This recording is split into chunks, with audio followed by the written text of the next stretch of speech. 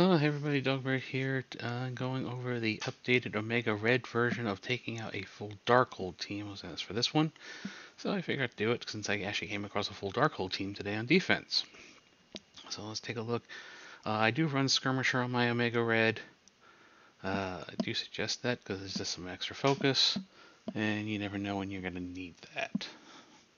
Now, Omega Red with the bigger Morgans nowadays will not land an ability block most likely on Morgan. That doesn't matter because that's not actually our primary target. So we're going to start off here. I got the ability block on their Morgan. I wanted a disrupt on Wong. That's why I targeted Agatha. That puts the disrupt on both her and Wong. We do the big blast with Icarus here. You can see where we're knocking down their Agatha. Our actually primary target that we want to kill first is Strange Heartless. I do put the ability block on Strange Heartless with Omega Red. The reason being that this way he can't do his little take away somebody's 25% of somebody's turn meter. We need to keep him. We really need to keep them all under control. Keep them from really getting like Wong getting his taunt. Even Scarlet Witch doing her heal, which is was her extend, which is why I do the ability block on Scarlet Witch to keep her under control. So with that, I can go back to Strange Supreme. But when they have a chance to blind with Emma, I like to throw that blind on Morgan.